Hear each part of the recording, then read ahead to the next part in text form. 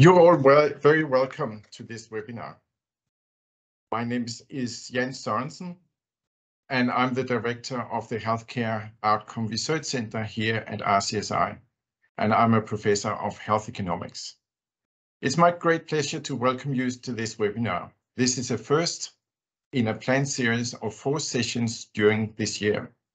This is our second webinar series. Some of you might have taken part in the series last year that focused on the value-based healthcare. We have called this year's seminar series The Future of Healthcare in Ireland, Health Economic Perspectives. The global burden of disease collaboration has estimated that in 2019, there were 24 million new cases of cancer and 10 million deaths related to cancer globally.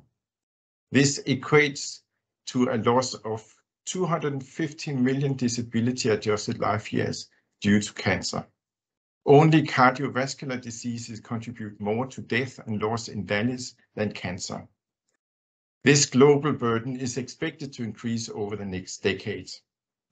More than 40% of cancer death and lost Dallas are related to lifestyle risk factors that may be preventable. Despite the opportunity, the last decade has seen a 15 to 20% increase in risk factor attributable cancer, death, and disability-adjusted life years. In Ireland, there are more than 40,000 new cases of cancer each year, and nearly 10,000 people die from cancer. Cancer accounts for around 30% of all deaths in Ireland. A cancer diagnosis has severe impact on people's life. It has consequences for their health, social well-being, and it often reduces their quality of life and survival time, as well as creating worries and concerns for their families and their relatives. There is a substantial healthcare industry that provides prevention, treatment, and rehabilitation to patients, and a research industry that tries to develop new and more effective ways of preventing, treating, and caring for patients and their relatives. The public and private investment in cancer is huge. The hope is that this investment will reduce the risk of cancer, improve the life of patients, and reduce the individual and social cost related to cancer. A European study has estimated that cancer costs the European Health Service more than $125 billion euros each year, and a similar amount is lost in productivity. The study has estimated that the healthcare cost in Ireland was 600 million, or 4% of the total healthcare expenditures. 80% of these costs were medical care and 20% related to drugs. The study further showed that Ireland spent more on cancer healthcare than many other European countries. Only Luxembourg, Germany, Austria, and Finland had higher spending per resident. The level of investment in cancer is therefore important for people's life, for the healthcare and research industry, as well as for the taxpayers and health insurance industry. There are many interests to consider when debating the investment in cancer care. In this webinar series, we will consider some of the health economic perspectives. In today's seminar, the theme is achieving better outcomes for patients and improving value. We have invited 3 speakers to share their take on the theme. I will thank the speakers for their time and willingness to take part in this webinar. I will also thank the organizing group that consists of Mark Kavanagh, David Dunn from Janssen Pharmaceuticals, Bridget Cunningham from Novartis, and my colleagues Brian Lynch, Laura Hammond, and Kathy Bennett from the RCSI. Also thanks to the companies for the support of this webinar series. We are also grateful to Ronan Glynn, the sector lead from EY Ireland. Ronan was the Deputy Chief Medical Officer at the Department of Health, and I'm sure many of you will have met Ronan in his role as spokesperson during the COVID pandemic. Ronan has agreed to take on the role as moderator of this webinar series. Before I hand over to Ronan, I want to take this opportunity to thank all the participants for taking part. We are very pleased to see such a large interest in the webinar. You may also want to know that next webinar will take place Thursday, the 18th of May at the same time. We hope to see you there again. I also want to remind you that the next Healthcare Outcome Conference is taking place at RCSI on Tuesday, the 25th of April. The theme this year is Healthcare Policy, Balancing the Good and the Bad. You can see more information about this conference at the RCSI webpage, and we hope to see you there.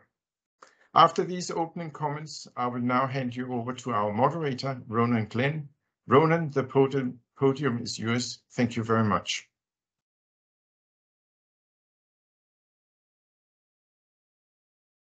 Thank you very much, Jan, and good afternoon, everybody. You're welcome to the webinar today. It's an interesting topic, and I think one that will resonate with all of us for a variety of different reasons, both professional and personal, of course. We have three speakers this morning: Professor Deirdre Murray, who's the director of the National Cancer Registry, Dr. Thomas Hofmarcher, who's a health economist with the Swedish Institute of Health Economics, and Rachel Morrow, who's the director of advocacy and external affairs at the Irish Cancer Society. As Jan said, we have come a long way in relation to how we approach and manage cancer in this country over the last couple of decades. We've seen a 50% increase in survivorship over the past decade alone, which is fantastic, but we have a long way to go. We still see 10,000 deaths a year, and about 1 in 3 deaths every year in Ireland is as a result of cancer. And of course, even amongst the group of us here today, what we know is that about 1 in 2 of us on this webinar and 1 in 2 people in the population generally will develop a cancer at some stage over their lifetime. So a very important topic, as I said, both from a professional, but also from a personal perspective. So with that, I might begin. As I said, we have 3 speakers. Each will take us through a presentation of approximately 20 minutes each. And then we'll after the 3 presentations have been given, we will do a Q&A for approximately another 20 minutes, and we'll hope to finish up by 1:30. So I might start with the first presentation this morning. It's from Professor Deirdre Murray.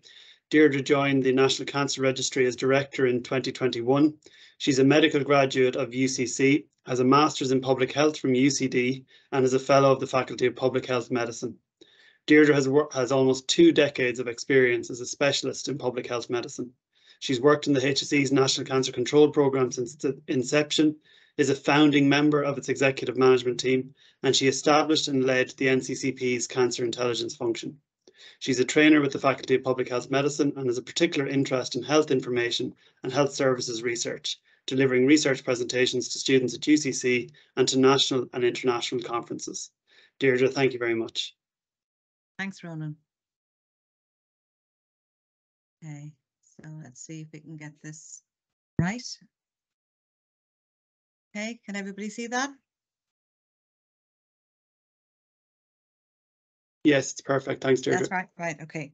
Thank you very much. So good morning, everybody. And as Ronan said, my name is Deirdre Murray, and I'm the director of the Cancer Registry in Ireland. And I suppose today what I want to do is to paint a picture as to where we are in relation to the epidemiology of cancer in Ireland and where we've come from, and maybe to put some of where we are in a European context to add to the debate for this very important topic that we have today. And I also want to thank, of course, the RCSI and Professor Sorensen for inviting me to give this presentation. So cancer policy in Ireland goes back to the mid-1990s with our first cancer strategy, and that focused on themes that are really familiar to us all today, even those of us who've been involved now 15 years later. It looked at access, specialisation, the quality of services, and then also looked at prevention, early detection, coordination, research and education.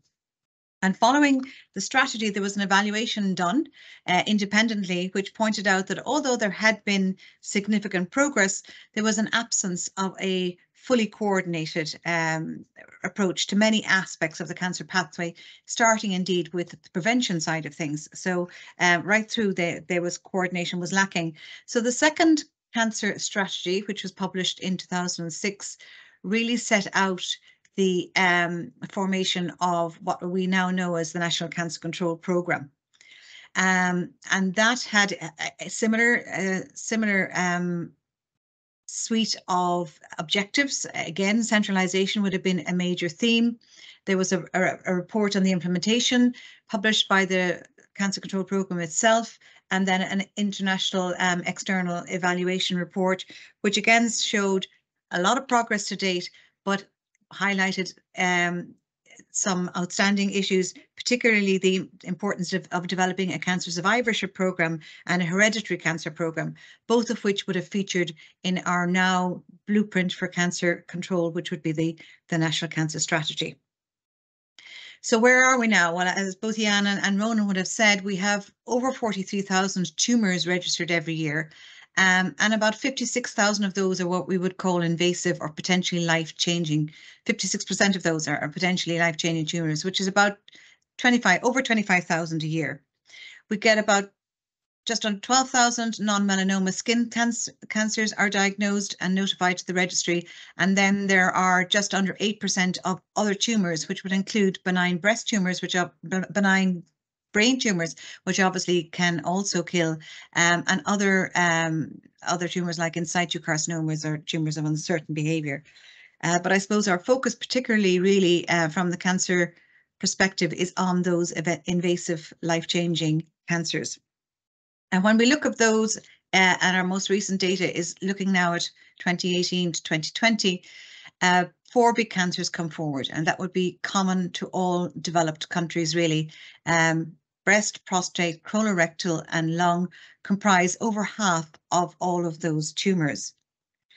And when we look at cancer deaths, the same big 4 appear in a different order, but the deaths which are notified to us, we get that data from the Central Statistics Office, for which we're very grateful. Those same big 4 make up 45% of all cancer deaths. So as part of this, I kind of look back at some of our old registry reports. And if we look at one of our reports back towards the beginning of when the Cancer Registry began, and looking at cancer incidence and deaths in 1994 to 1998, we see, you know, some familiar cancers there. Again, it's breast, lung, prostate and colorectal. So I suppose the question that we have to ask ourselves is really what has changed in the meantime.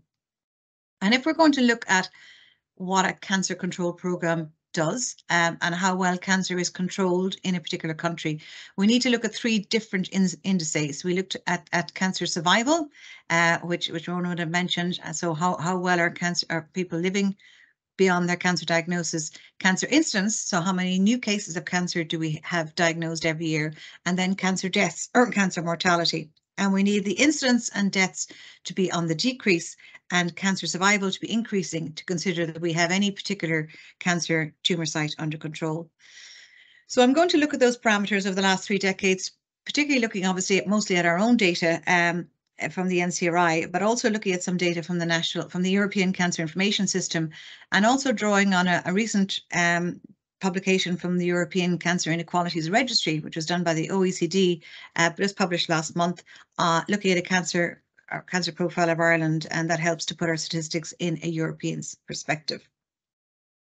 So if we look at all cancers since the registry began collecting data back in '94, we can see that the incidence rate was on the increase up until 2010 and has then begun to flatten out, whereas cancer deaths have been decreasing by 1.4% per year since the registry began its data collection. But that is not the same for both of the sexes. So if we look at females had a very flat picture in terms of cancer incidence since 1994, and this has begun to increase since 2008. And that increase really is driven by the increase in breast cancer cases.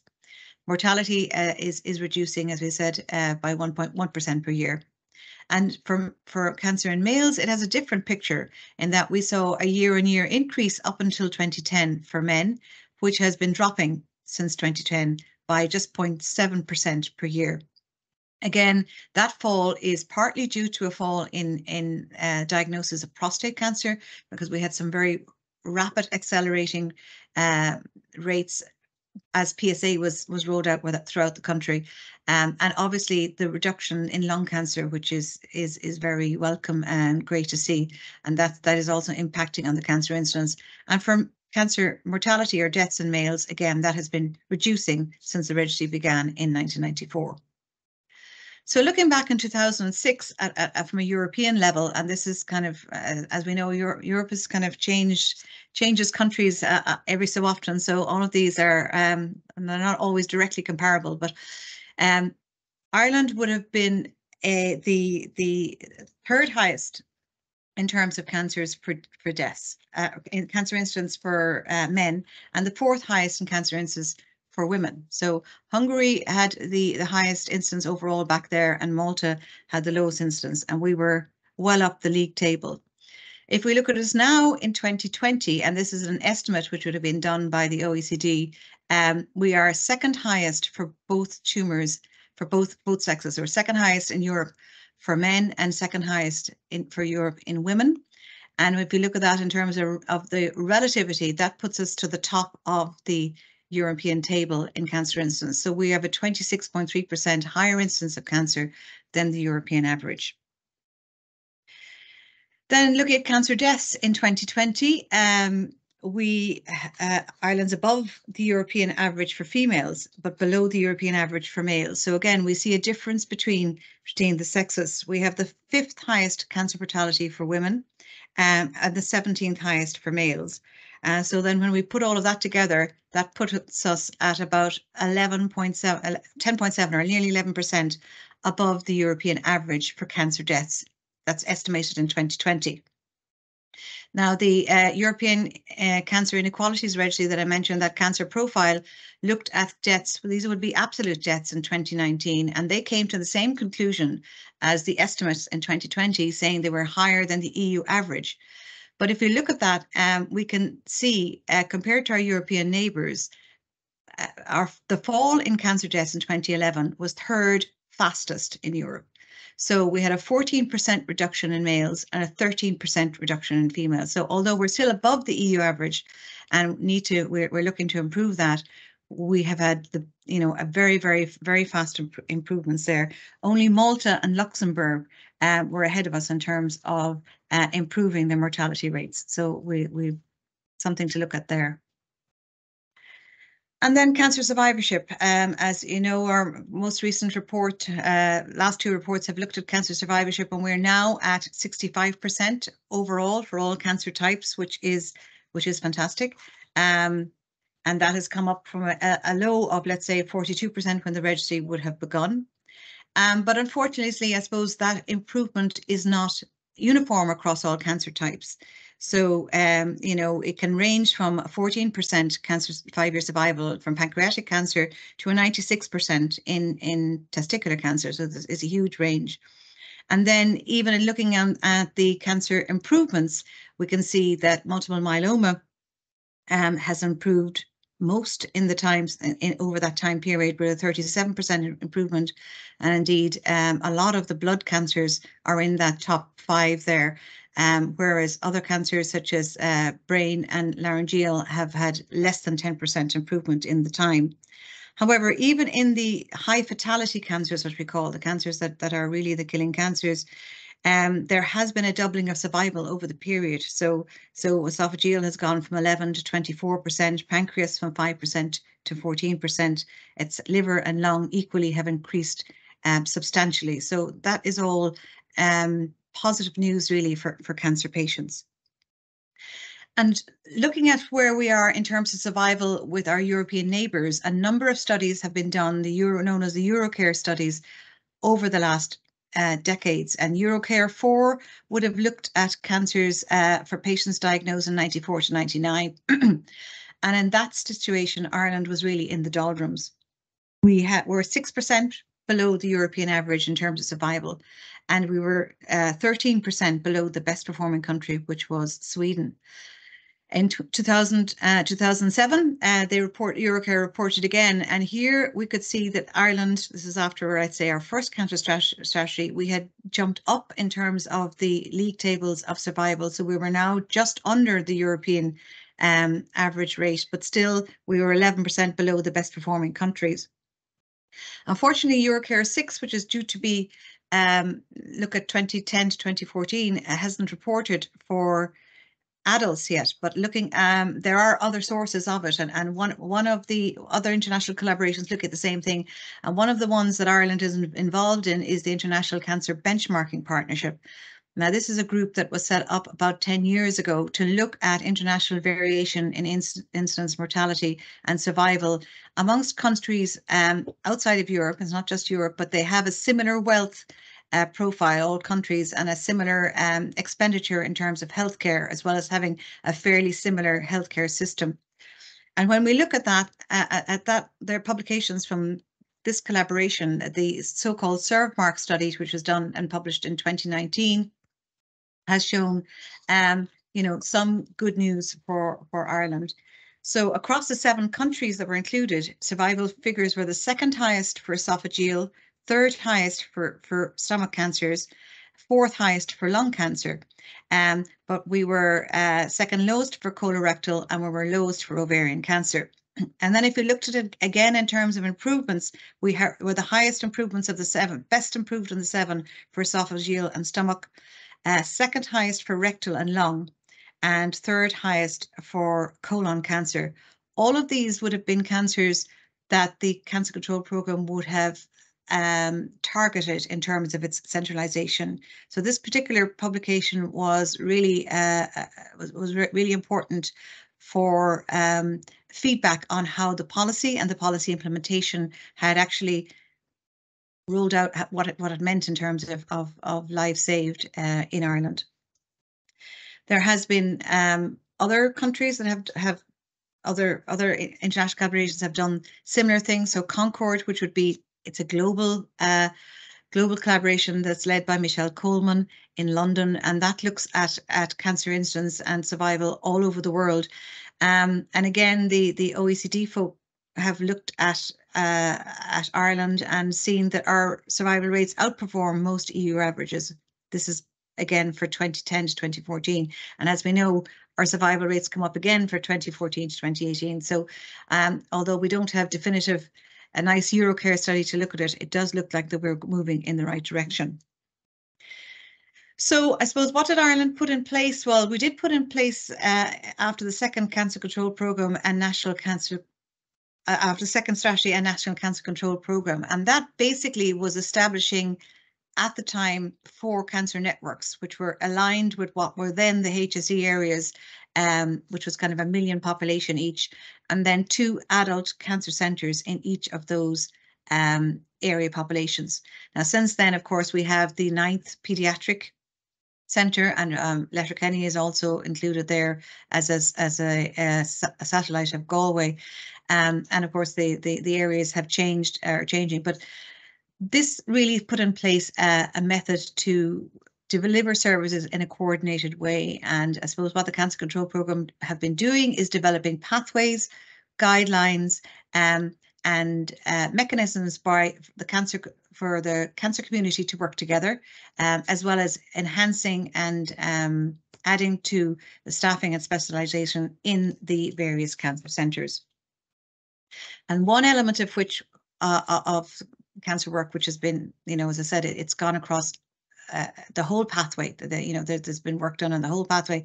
But one aspect that the NCRI have looked at is the centralisation of services. And again, a report that we would have done in 2019 showed that first of all, there was evidence of centralisation in the adult centres, and that if you tender there, you're more likely to receive oncological treatment, which would not necessarily be a surprise, but I suppose that you also had higher or better survival outcomes, which is certainly what everybody is seeking for. So I suppose in conclusion, what I would say is that there is significant progress. There's evidence of significant progress in cancer control, certainly up to the end of 2019. I've stayed away from the 2020, as we know, that began with COVID, the COVID pandemic, which has changed everything, all services, including cancer services, and we'll have to look at the impact of that over the next number of years. But we certainly had improvements up to there, with survival, as I said, across all of the tumour sites showing some improvements and some massive improvements in comparison to the others. and that our incidence was generally static or in decline, and mortality rates continuing in decline. And really, I suppose we could see that these improvements were at a faster rate than many of our European counterparts, which is, I suppose, what we were looking for in terms of the investment that has been in the cancer services. But there is obviously always more work to be done. More work to be done in outside of the acute care for cancer.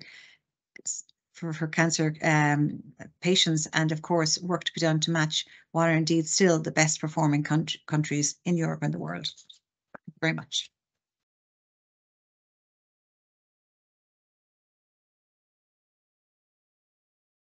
Fantastic, Professor Murray. Thank you very much. It's great and keeping on time.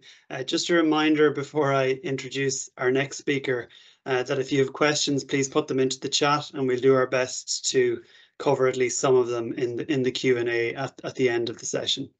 So now I want to introduce our second speaker today, who's Dr. Thomas Hofmarcher. Thomas holds a PhD in economics from Lund University, and he's currently working as a health economist at the Swedish Institute for Health Economics. An expert in cancer policy, his work revolves around the economic burden of cancer, emphasising the wider societal consequences over and above just healthcare spending.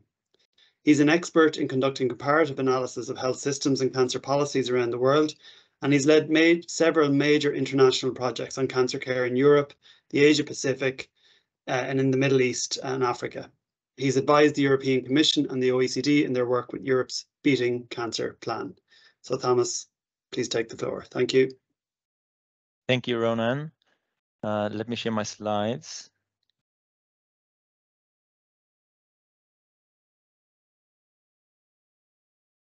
So you should be able to see them in just a second from now. So I hope you can see them now.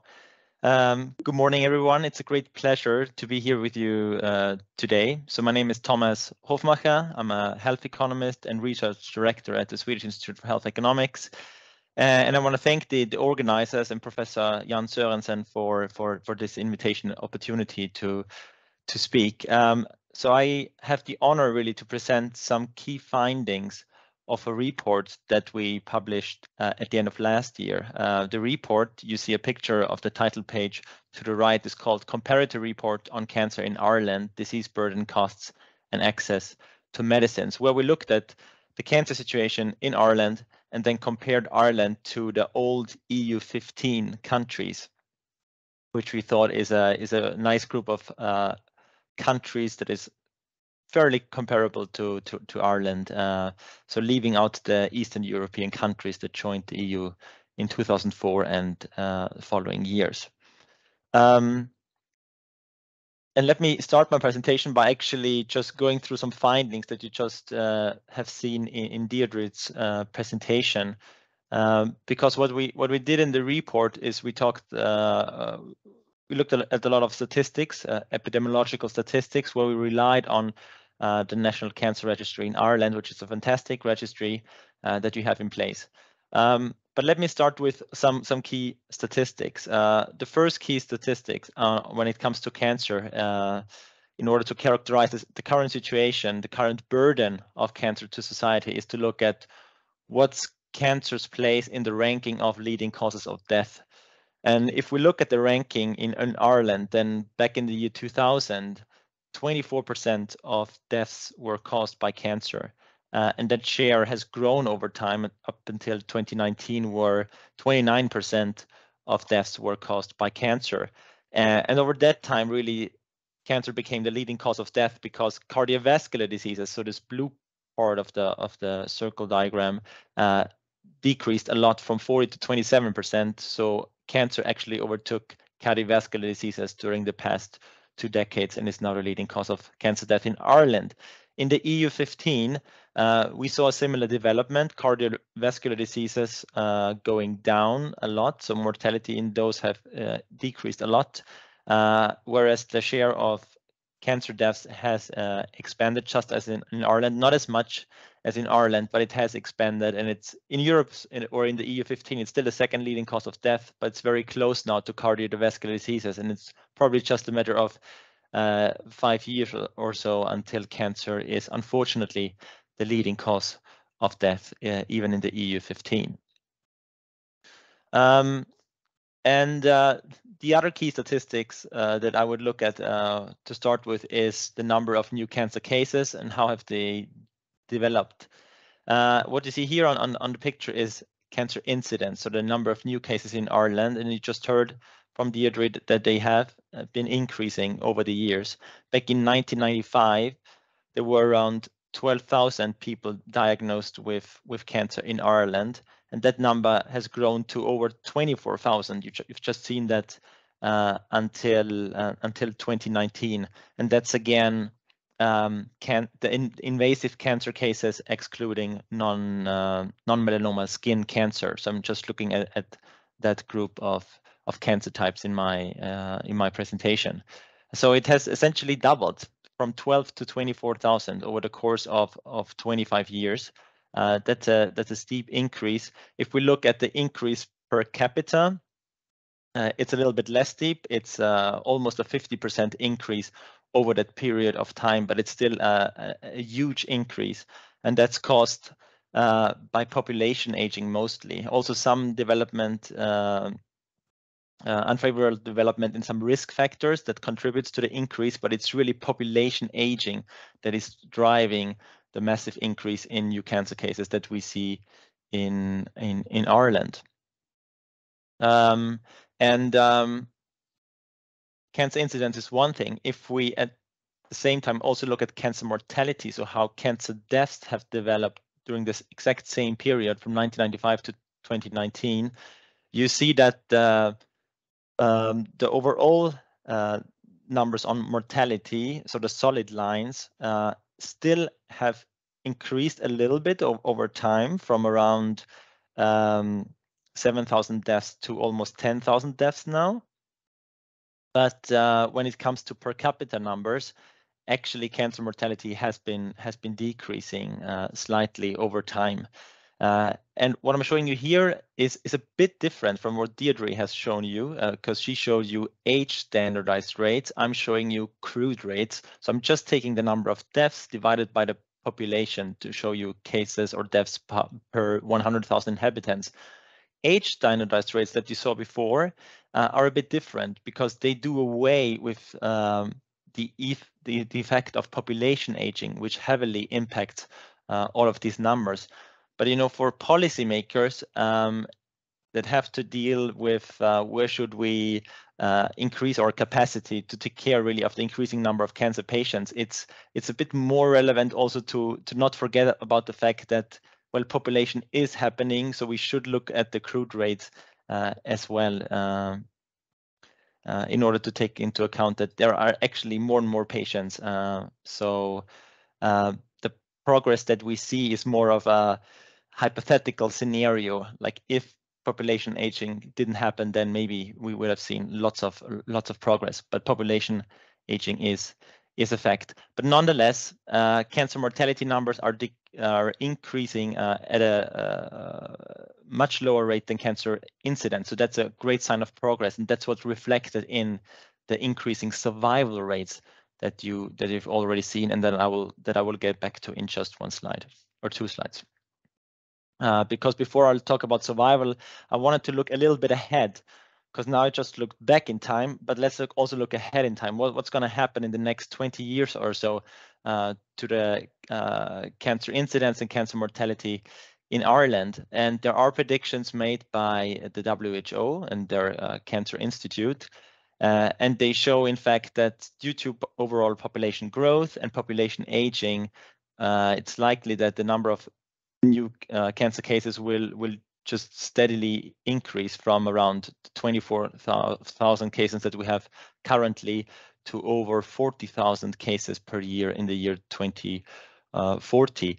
But if we actually look back in time, how cancer incidence numbers have developed during the past 20 years, then actually the increase looks to be the dashed line at the very top. So we will not just see 40,000 new cases of cancer, we might even reach 50,000 cases of newly diagnosed cancer by the year 2040. And it's a bit the opposite for cancer mortality, because there we have seen these improvements or crude rates and age standardized rates going down.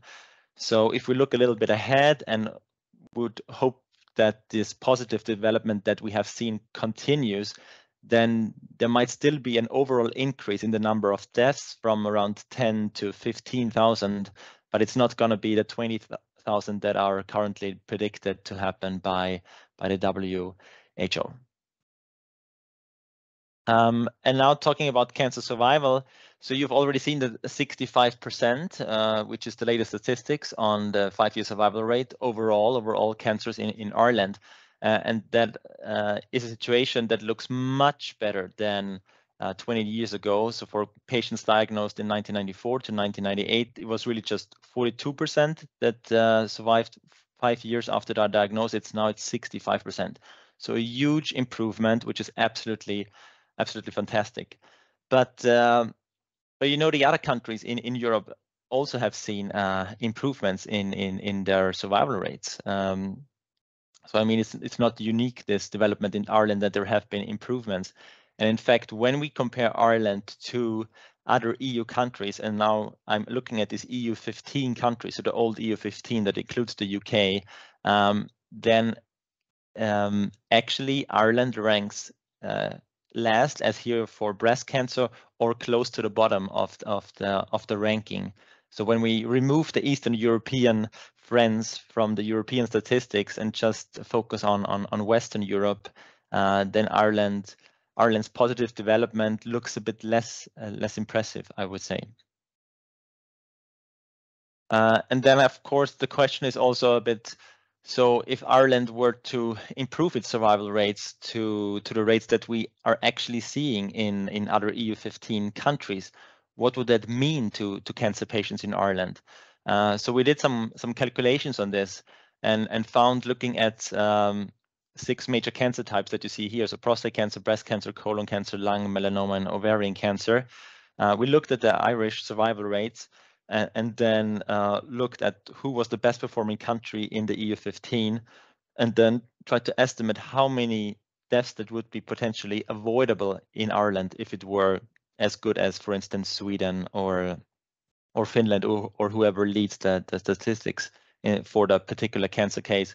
And we find that when you sum up all of these red pieces of the bars here, that hundreds of deaths could actually be avoided every year if Ireland were to improve its quality of cancer care. And that's just, you know, six major cancer types, but if we could extend this to other cancer types, and then you would see even more potentially avoidable cancer deaths.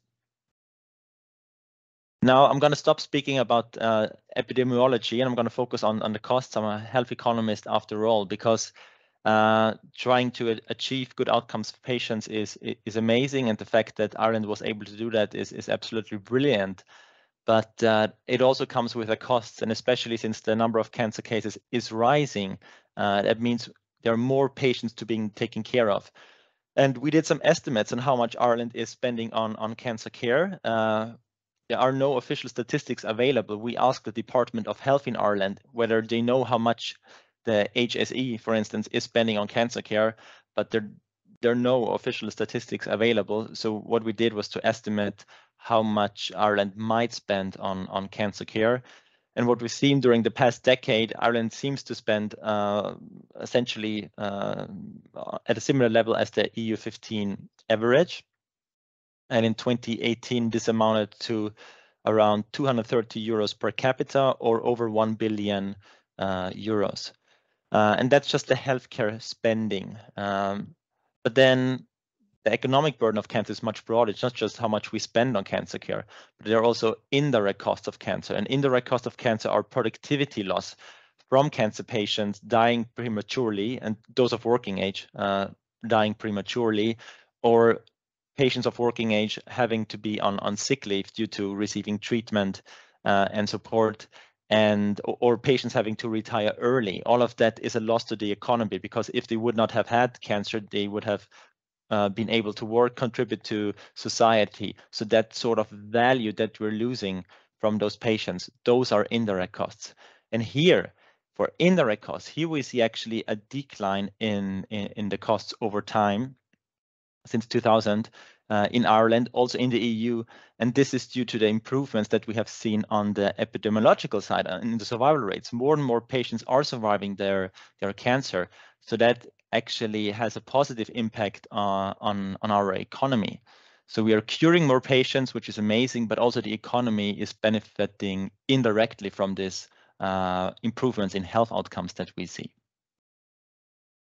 Now, another thing that I want to talk about is what happens when we piece this information that I talked about together, piece the inputs, the spending on cancer care, together with the survival rates, the outcomes, what we achieve. So this is some sort of health performance assessment, a very, very crude way of doing this, but it's essentially looking at inputs, spending on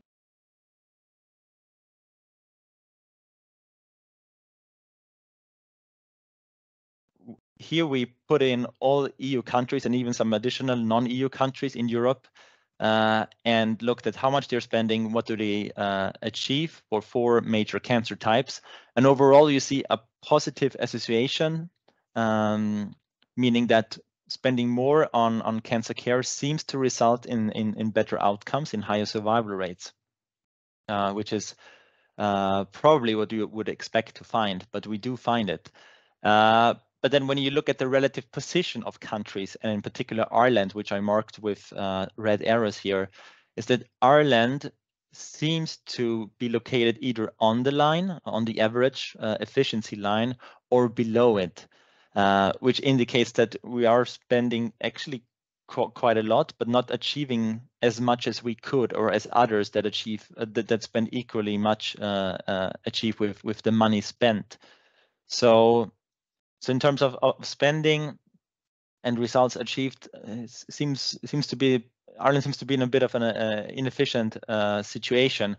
But again, it would be more reassuring to do this analysis once we have concrete data from the HSE in Ireland on how much Ireland is actually spending on cancer care. So we're making just a rough guess.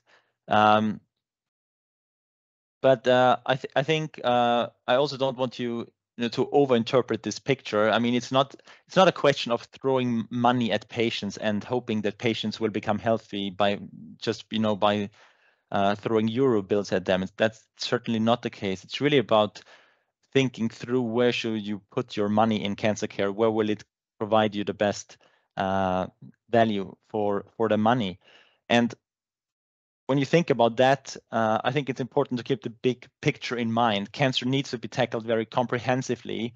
Here you see 4 pillars, the 4 pillars called prevention, early detection, which includes screening, diagnosis and treatment, and survivorship. These are the 4 pillars that you also find in Europe's Beating Cancer Plan, which was unveiled by our President Ursula von der Leyen 2 years ago. And in all of these 4 areas, you have to think about how should you invest money to make sure you get the most value out of it, because all 4 areas matter in the end for cancer patients. But what we did in the report was to look more specifically into one area, the area of diagnosis and treatment, and specifically into the current situation of cancer medicines, because this is really the most dynamic area in cancer care, or has been the most dynamic area in cancer care over the last 2 decades. And you see this in particular on this graph here, which shows you the number of new cancer medicines that the European Medicines Agency in Amsterdam has approved over the years. And you see that, back in the second half of the 1990s, it was just on average 1 new cancer medicine that was approved. Then between, let's say, 2004 and 2011, it was around 4 new medicines. Then we made a jump. 2012 to 2020 was around 10 new medicines, and during the last 2 years, 2021, 2022, 15 new cancer medicines or more. So we've seen a rapid development of new cancer medicines coming to the market. The question is, of course, have they reached patients, and to what extent does that differ between Europe? And we looked at that a little bit on our report. So here's a picture of how much new cancer medicines were actually used in different cancer types. And I took the example of breast cancer and of immunotherapies, which is a type of or a class of cancer medicines that are used across a broad range of cancer types. But if we look at the situation for breast cancer, for instance, so I included the use of some newer cancer medicines which have been approved since the year 2000. So I guess in some contexts, some of them are not that new, but fairly new, let's say. And for these fairly new medicines or new medicines in breast cancer, Ireland seems to rank just above the European average or the EU 15 average. When it comes to the uptake of immunotherapies, which have been launched more recently compared to the year 2018 that we looked at, then Ireland looks ranked below the EU average. So for sort of these newer medicines, a little bit of a lower ranking, below average. For breast cancer, above average. And we looked at many more cancer types, and it's always the same picture that Ireland seems to be just above or just below the average when it comes to actual use of cancer medicines in clinical practice. But one thing that we realized seems to be an issue is really access to the newer medicines. So once they are approved and reimbursed by the HSE, they seem to be used quite broadly among all eligible cancer patients, let's say. But until they reach the patients, that seems to take a lot of time in Ireland. So at least up until 2020, cancer patients in Ireland waited around 2 years for when a new medicine was approved by the EMA in Amsterdam until it was reimbursed by the HSE. And that sort of delay is second longest. You see that on the picture to the right. Second longest in the EU 15. Only in Portugal it takes even longer. And I mean that delay is sort of a function of two things. One thing is how long it takes for a company that has developed and is marketing a new medicine to apply for reimbursement in Ireland. That's first delay. And then the second delay is for the NCPE within the HSE to make its assessment of the cancer medicine. And that sort of process, so company filing application for reimbursement and then the NCPE assessing the application and HSE making the decision, that takes in Ireland twice as long as in Sweden, even though we basically do the same thing. We also look at cost effectiveness of the drugs. So every company has to submit an application that includes a cost effectiveness analysis and so on. But we are able to do this within 1 year. In Ireland, it takes on average 2 years. So that was surprising to me, to be honest, to find this, because the situation that Ireland and Sweden are facing, it's really the same, very similar systems. And then the question is, so it takes a bit longer in Ireland, or twice as long as in Sweden, for patients to access new cancer medicines. Is there a cost to that? Is that an issue, or is it okay to have patients wait? We believe there is actually a cost to that. There is an opportunity cost to having patients wait for new and effective cancer medicines. I'm emphasizing here effective cancer medicines. So those where we know based on clinical trials that you really improve survival. Because for those medicines, we know that if patients wait, we're losing out on life years if we keep administering the old standard of care instead of the new standard of care. We're losing quality-adjusted life years. We might also be facing adverse events that would have not been necessary with the new standard of care that patients still experience with the old standard of care, and also the treatment cost, of course, associated with treating adverse events, and indirect costs for productivity loss. Because if patients survive cancer with the new standard of care compared to the current old standard of care, then then we're also losing in terms of the indirect cost productivity loss.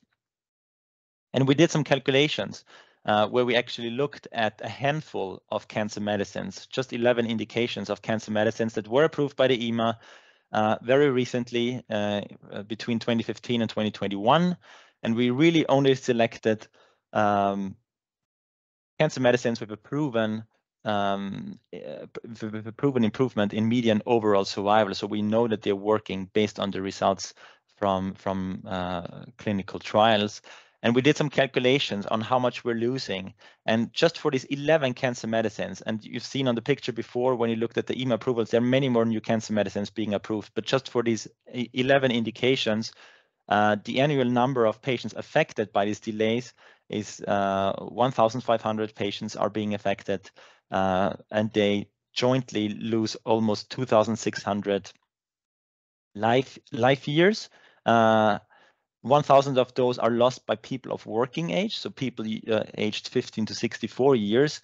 And for those people, we incur a productivity loss that amounts to 34 million euros. So that's a significant number that we lose from the fact that it just takes a little longer in Ireland to get access to new cancer medicines. So by cutting the numbers in half, just as we do it in Sweden, you know, you could cut all of those numbers that you see in the table to the right in half. So you see that there are monetary gains also from being a bit quicker in bringing new and innovative medicines into the Irish market and to patients.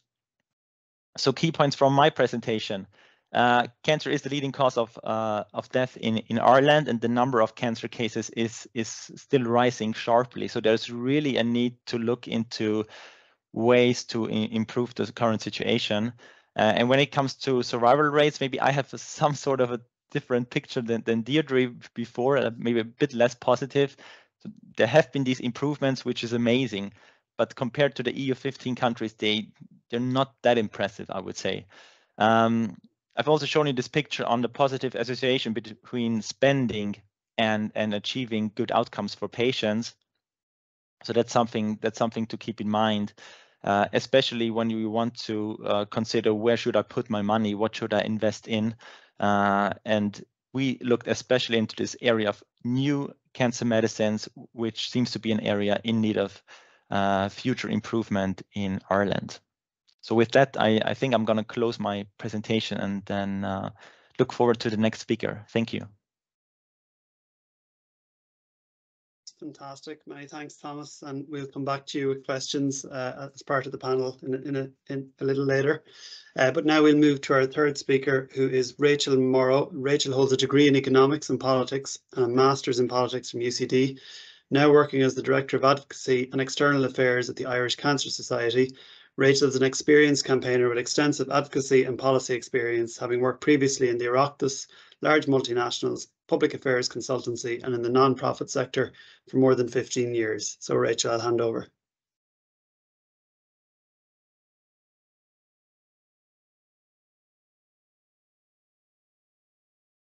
You're still on mute, Rachel.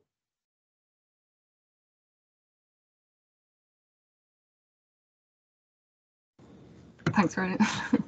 I'm still a technophobe. Thanks very much. Perfect. Thank you.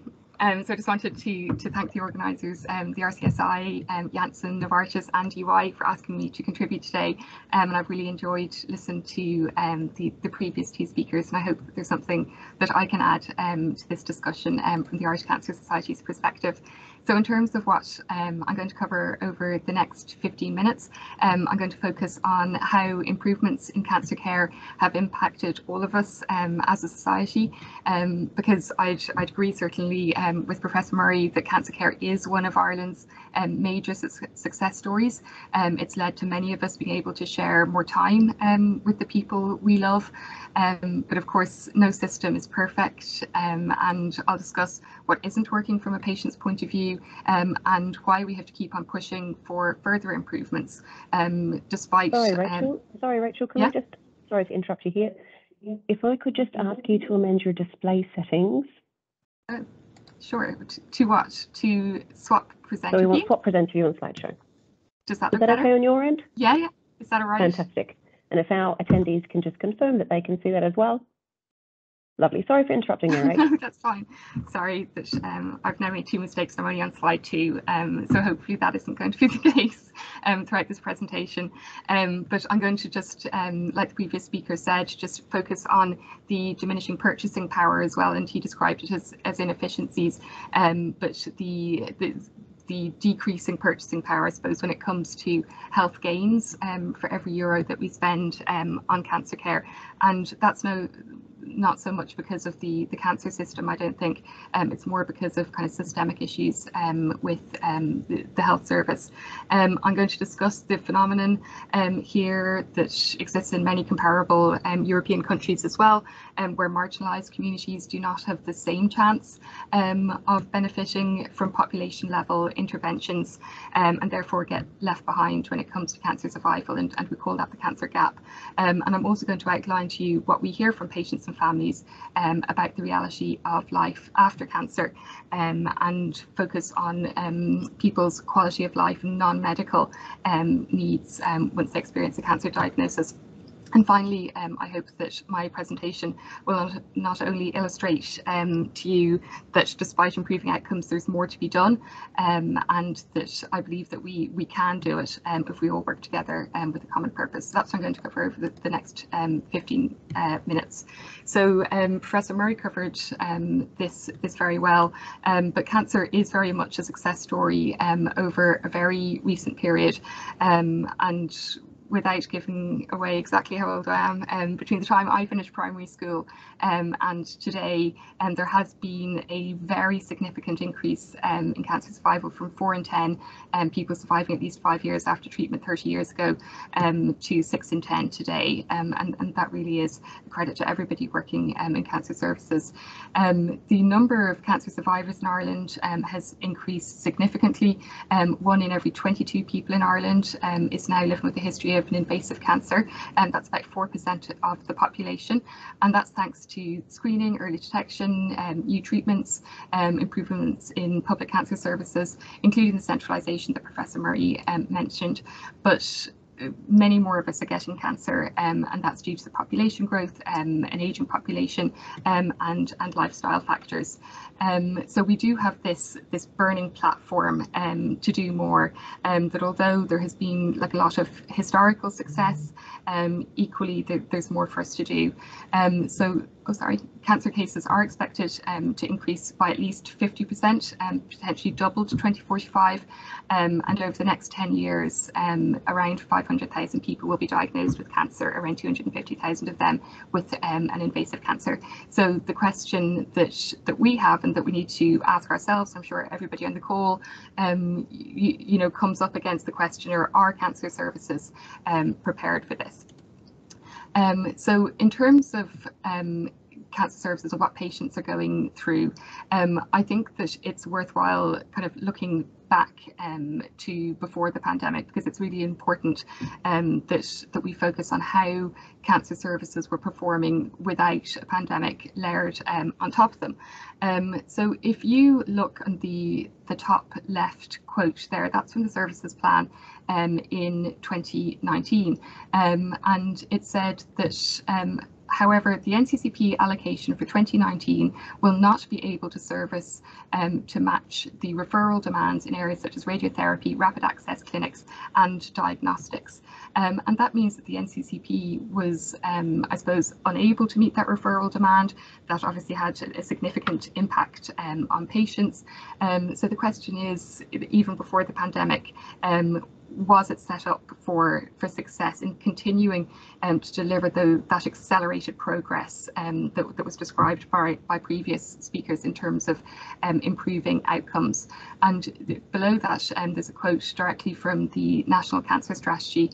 The former Minister for Health, Simon Harris, said that it's all down to implementation in terms of the strategy, yet the funding that was given to the strategy and the resources did not match that ambition, and you'll see over in the kind of the top right that in 2020 there was an allocation of 3.5 million.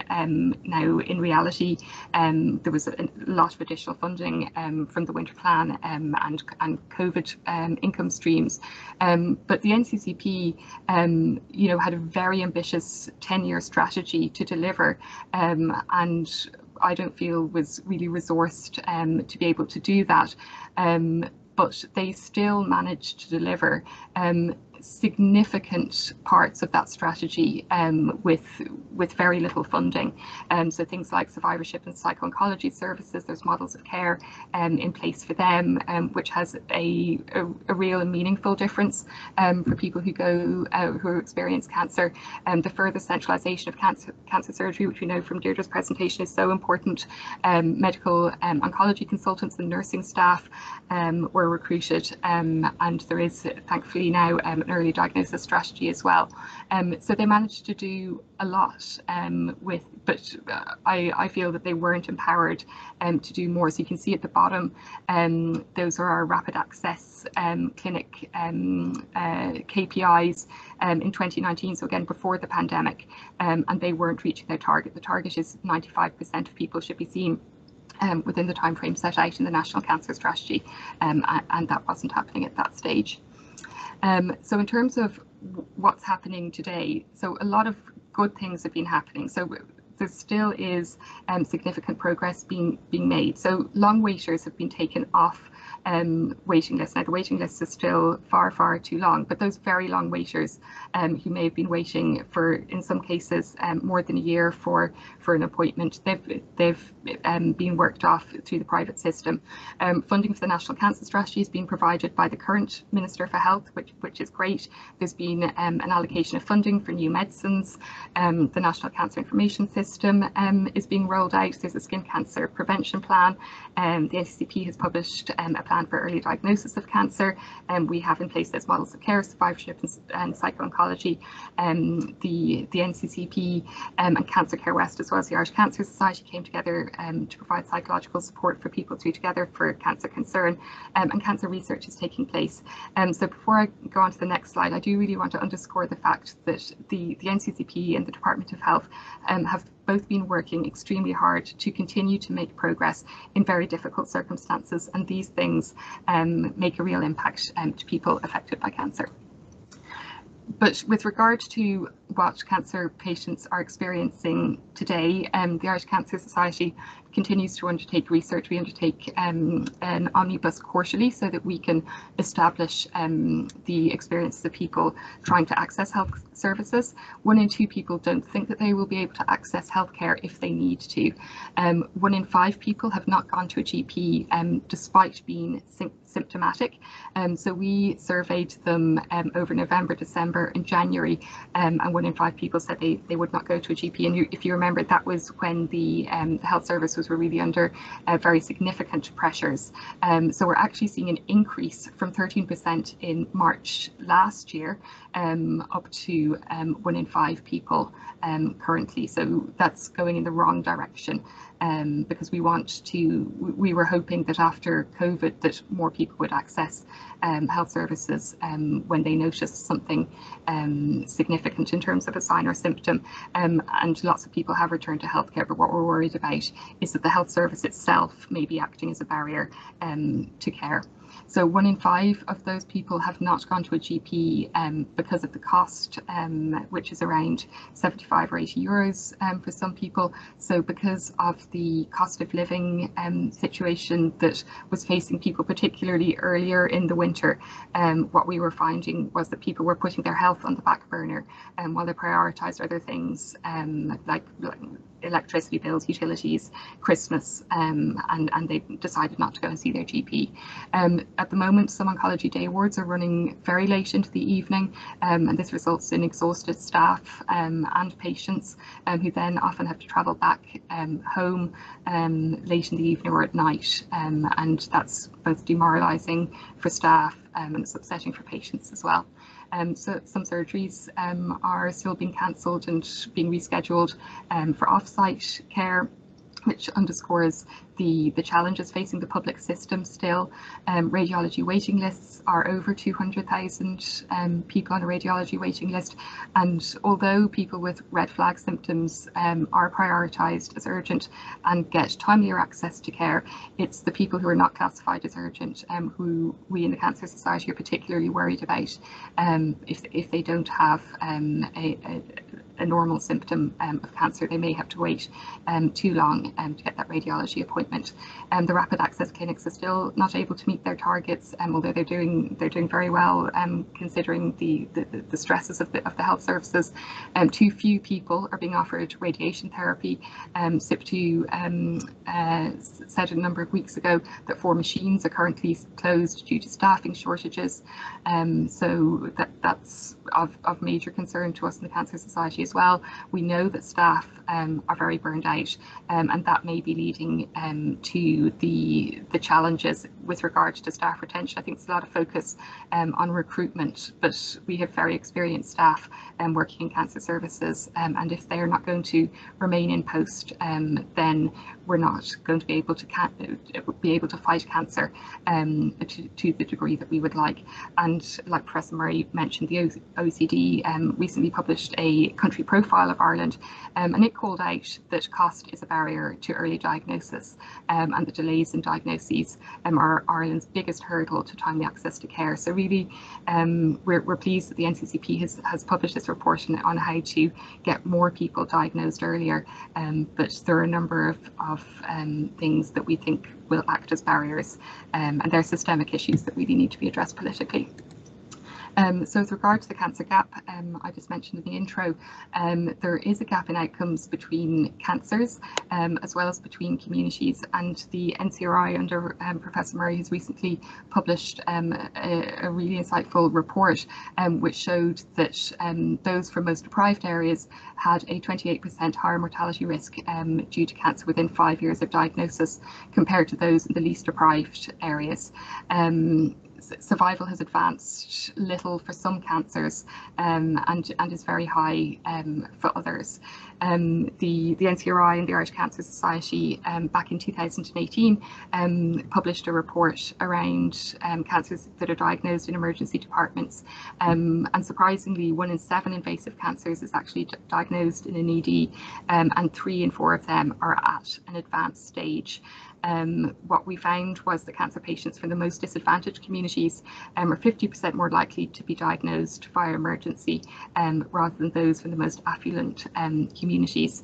And in terms of the profile of those patients, nearly 3 in 4 emergency cases involve patients over 65, compared with just over half of elective cases, and older patients are twice as likely to present as emergencies. You can see there the profile of cancers that are diagnosed in emergency departments, and many of you would know that those are cancers, many of them, which do not have good outcomes. So really, we need to not just focus on, I suppose, the population level figures when we talk about cancer survival, but really like very targeted approaches to making sure that everybody is able to experience the positives from cancer care in Ireland. So the focus has very much been on survival, and that obviously has been a very positive thing for cancer patients over the last 30 years. But the NCCP rightly focused on the fact that the quality of life after cancer can sometimes not be optimal. We know in the Cancer Society that cancer does disrupt every aspect of a patient's life, and this is really what we hear most about. It's about the physical, the emotional, the social, the financial consequences of cancer, and many more. So many of these negative effects last for years, and they have a really, really significant impact on patients and their loved ones. So we've run a number of campaigns. Some of the kind of slogans are here, but Leave Your Leave is about the fact that a woman who's diagnosed with cancer while on maternity leave, she has to use her maternity leave to undergo cancer treatment. She can't postpone that, even though if you're a man you can postpone your paternity leave. The Real Cost of Cancer, that's focused on the financial impact of cancer, and The Right to Be Forgotten is a campaign that we're running so that you will not be penalised by the insurance or banking industries if you survived cancer for 5 years post-treatment. So again, we're grateful to the NCCP for prioritising this, but there really is no return to normal for many people. So I'm just going to play a clip from News Talk. I think it was about 3 or 4 months ago, and the speaker here is being interviewed about the cost of cancer.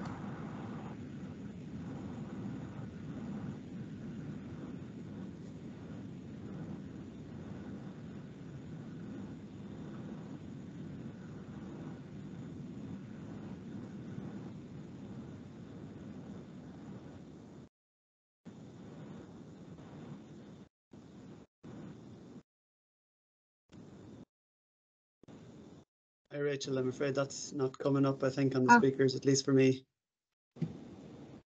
Okay, is it no one else is able to hear that either? Are they not? Okay, it doesn't matter. I can circulate the slides at another point. Thanks, Ronan.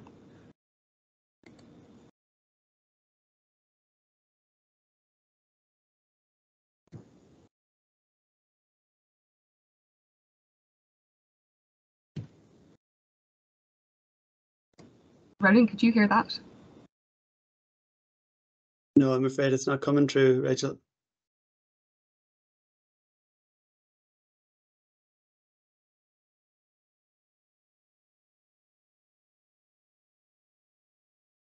Okay, I think we might have lost Rachel.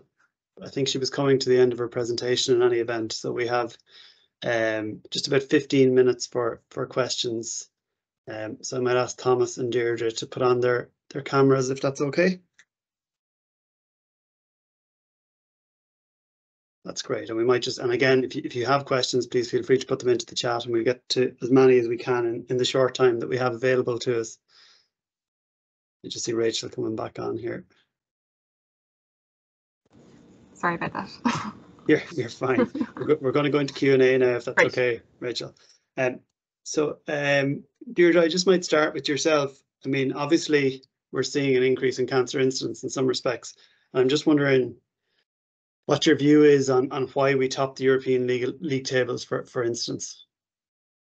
Yeah, I suppose that's a question that certainly in the cancer control, in the registry, in the cancer control program, and in the Department of Health is that we kind of struggle with a little bit. Now, I suppose first of all, those figures are estimates that are done by the European Cancer Information System, and they are based on some data that we would send over to IARC and those sort of folks a number of years ago when the Irish population was aging more quickly than it is now. So I think it's based on maybe a more rapid acceleration in terms of aging. We also know that, like, we're very good at, and this is kind of tooting my own trumpet, very good at population capture. Like, you know, it's a full population registry, and I think we capture we capture a lot. So like we're very good from that perspective. And again, not all of European registries would be full populations. So we have a luxury in Ireland that we don't have elsewhere. And I suppose the other issue then is, like, Ireland is relatively late in introducing screening programs. You know, I mean, a lot of the Nordic countries would have had cervical screening for decades at this stage. Equally with the UK, ours has all come in the last 10 or 15 years. And as we know, that disrupts the epidemiology of cancer, and that you detect much more cancer early. Obviously, and colorectal would be the same. We would hope now, we've seen the decreasing incidence of cancer with cervical cancer post the introduction of screening, and I hope to see the same with colorectal. But other countries are just a couple of decades ahead of us in those sort of areas. So there are some of my thoughts as to why we top the league. Yeah. Okay. Thanks, Deirdre. And then Thomas, you mentioned the four pillars, and obviously there's a whole range of different areas that we can invest in at any point in time, from prevention right through to survivorship. I'm wondering, from a health economics perspective, What area or areas of that journey do you think are most worthwhile to invest in? Well, I think there are so many good examples for all of these areas where you should put your money into.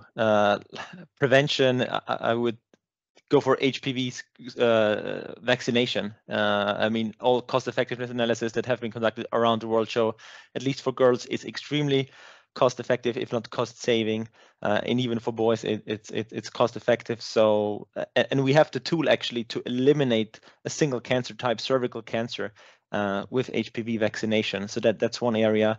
For early detection, I mean, you have now, as Deirdre just said, implemented these 3 screening programs for colorectal cancer, breast cancer, cervical cancer, which is great. But it's always interesting to see that all countries sort of introduce them in an order, which is the complete reverse to what's the cost effective or what cost effectiveness would demand to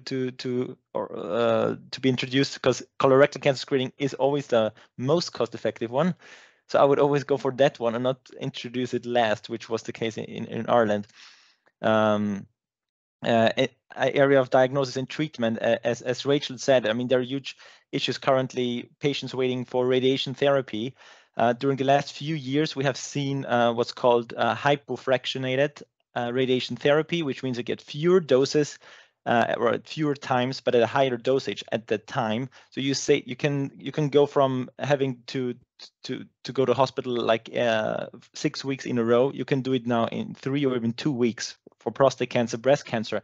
That saves money and time for patients, but also for healthcare staff. I mean, that's how you can address all of these long waiting lists or staff shortages that you have in that area. But it's something new. You know, it has to be implemented, and that's always a bit of a struggle. Other examples for treatment, I mean, I would focus on some of the really major breakthrough therapies that we have seen during the past decade. CAR T-cell therapy is one example where we're really able to cure a large fraction now of patients. It took a very long time to implement this in Ireland. You had to ship your patients to the UK actually to get these therapies, right? You couldn't even treat them in Ireland. Now they are finally being treated in Ireland, but it's mind-blowing. Why don't you treat them in Ireland in the first place? How is that possible? Because at least because there are lots of cancer medicines coming to the market, and not all of them are equally good, but at least the major ones that really are these breakthroughs that get the Nobel Prize in medicine. I mean, at least for those, can't we focus on them? And even though might be a cost barrier, because in the end it's always about the costs. I mean, what we did in other countries, we developed payment models for CAR T-cell therapies because it was just impossible to pay for this new drug all at once. So we said we split it up into 5 years, and then that's a viable solution for everyone. So that was that was a question I had for you actually, and I might ask this one now as it leads on from your comments there. So Sweden, you said, typically takes a year from approval for patients to access new medicines versus 2 years here. So what is it that's maybe rather than focusing on Ireland in the answer to this question, is what is Sweden doing to facilitate that process happening over the course of just 1 year? No, well, I think we have a very well-structured process, but then again, I mean, it's a 2-stage component, right? The company has to file, and then the HTA assessment body has to make its assessment and then recommendations. And so I don't know the statistics on whether companies file their applications faster, for instance, in Sweden compared to Ireland. I mean, if a company anticipates that it will take a long time to get reimbursement in Ireland anyways, then Ireland will never be on the top priority list. Whereas if they know that they can expect to get faster access in Sweden, so maybe Sweden is just higher up on their priority list. So it's sort of a vicious circle with the current situation that you have in Ireland at the moment. Okay. Rachel, obviously, a core point was that the resources and funding didn't match the ambition that was set out in the National Cancer Strategy.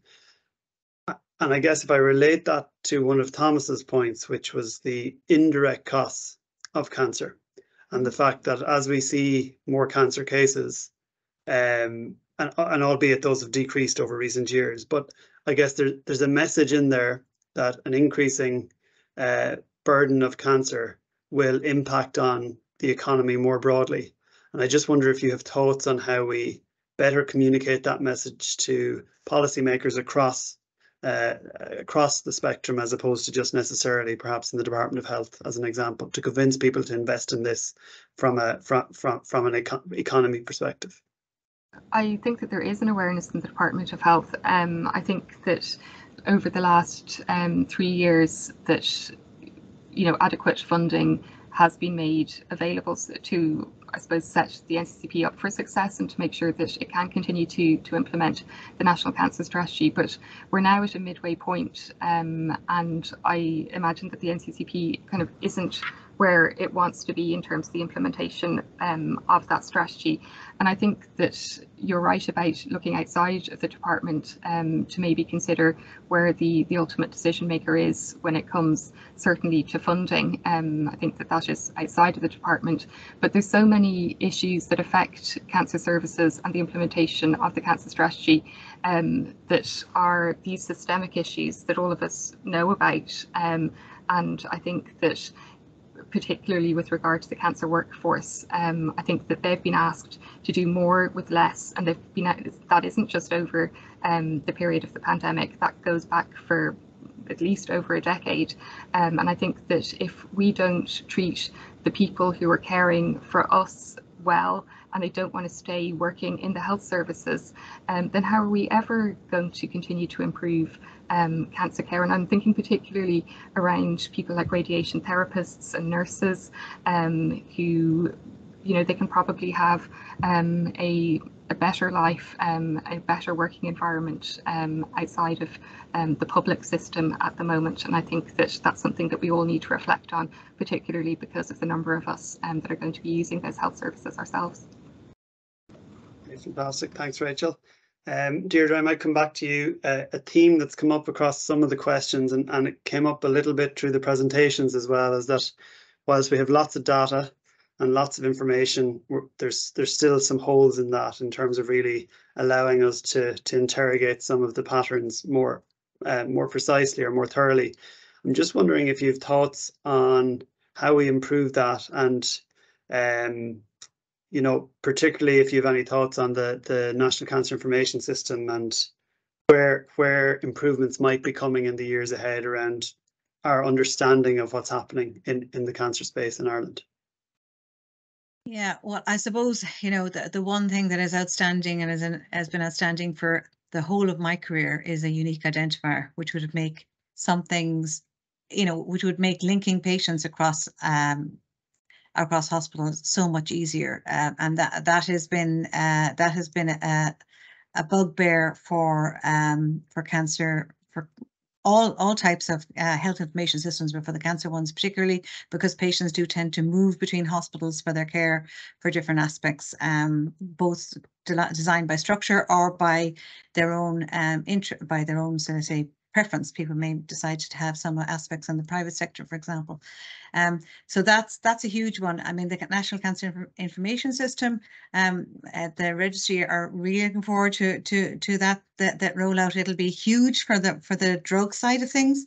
That's particularly where we find it really difficult to get information, because if it's not written in the notes, it's nearly impossible to get anywhere. So I think that will help to give us more real-time information on how patients, activity of patients in the public hospital systems. But we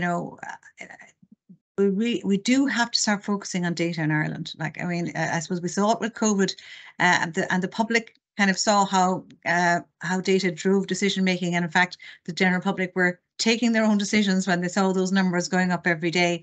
But we need to have that same data driven decision making in cancer and all the other aspects of our healthcare system. And at the moment, our systems are not fit for purpose. Like, there's no doubt about that. And the Department of Health would say that if they were here as well too. They know they're not. We need a substantial investment to be able to come, and I wouldn't even say close to where some of the Nordic countries are, but even to be able to get to that kind of real-time data that we need for managing health services and for seeing the outcomes. I mean, I thought Thomas's issue about our investment was fascinating slides. I mean, that's a huge question.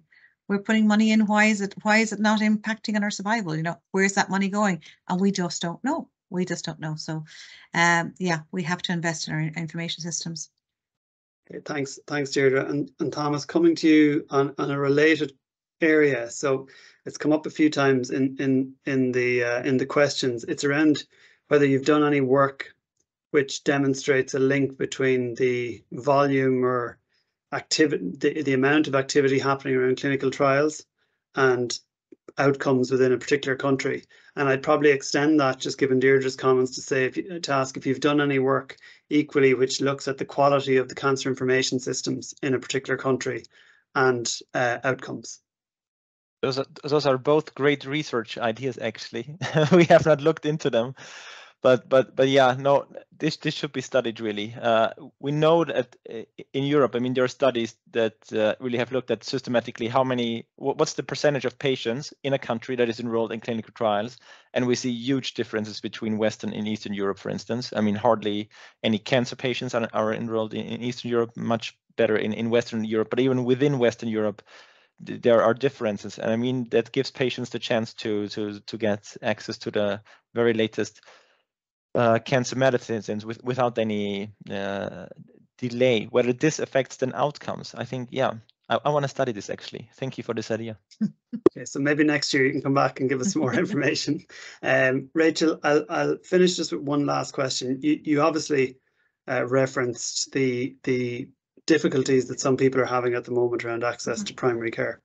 And obviously with the move towards, you know, with the emphasis on Sláinte care, the move to regional health areas and the focus on primary and community care, I guess the question I have is whether you have thoughts on how we approach how we approach cancer in primary and community care differently from perhaps how we do that today, with reference back to the statistics you gave in the slide.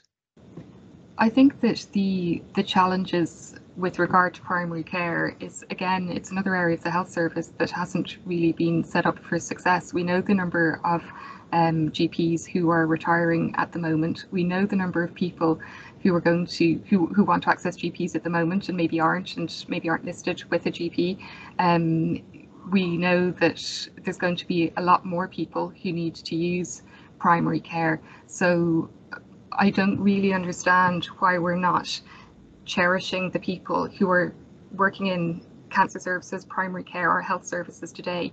Like, we know from the pandemic that people prioritize their health amongst pretty much anything else. We know that it was a political issue at the last election, and yet we're not seeing the kind of progress that we need to see, so that we continue to make that accelerated progress that Deirdre described earlier. And I think that accessing primary care it's almost like it's a fundamental right, really, I believe, for all of us. I don't think that cost should be a barrier, nor do I think that waiting lists should be a barrier. But we know that both of those things are making it more difficult for people to access primary care at the moment. I'd be concerned about the future and those big increases in people with suspected cancers that are coming. And the Cancer Society, we always say, you know, if there's anything that's unexplained, unusual, or persistent, go and see your GP. But are people able to access their GP, and particularly in the environment that the winter period, when people were told not to go to their emergency department but to go and see the primary care providers or community providers, that it wasn't really realistic for people to be able to do that. So I think that we just, like, I acknowledge that, you know, Sláinte care is what all of us want, and like the cancer strategy, it had buy-in from lots and lots of different stakeholders. But unless we really think about those systemic issues and how we're going to make sure that we're set up to deal with the wave of future cancer cases, then I think that we're fighting it with one hand behind our back.